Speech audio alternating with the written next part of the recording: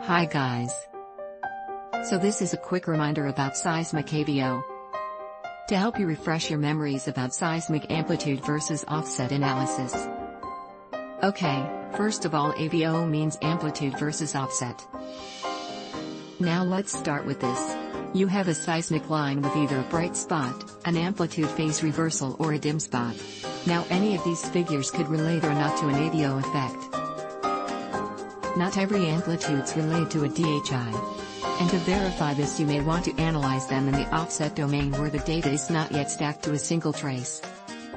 In the offset domain, the hydrocarbon effects slow down the P-wave reflections for the far offsets. And this is the phenomenon that we need to quantify. Remember that the seismic data are recorded as shot gathers. This means that all offset traces related to a single shot are gathered. But the shot gather is not suitable for an AVO analysis, because here the traces are coming from a unique reflection point. The gathers that we need to work with are the common midpoints, or CMP. When the gathers are rearranged as CMP, we have almost the gathers on which we may perform the AVO analysis. As illustrated here. In the case of a simple tabular Earth model, the CMP gathers may be approximated as common reflection points. The CMP gathers are of course an approximation for the common reflection point gathers. They may not be suitable in case of anisotropy or dipping events as shown here. Depending on the impedance breaks, there are three main AVO classes after Rutherford and Williams. Class 1 AVO appears as dim spots on stacked images, Class 2 AVO appears as phase reversal, and Class 3 AVO showing as bright spots on stacked images. But how do they look like in the offset domain?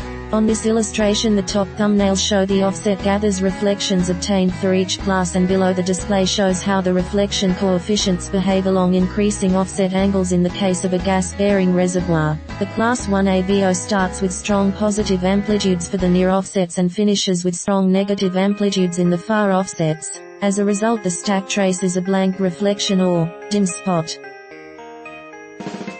The Class 2 AVO starts with weak positive amplitudes for the near offsets and evolves rapidly to negative amplitudes. The stacked trace results as a strong negative amplitude and therefore a phase reversal on the stacked image. The Class 3 AVO starts with negative amplitudes in the near offsets and ends up with even stronger negative amplitudes on the far offsets, resulting as a bright spot on the stacked image.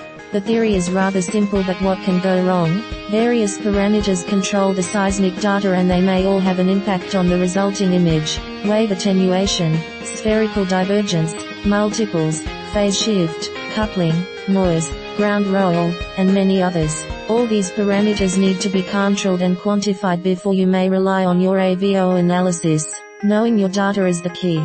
Thanks for watching this animation built by Reza, and give me thumbs up if you liked it.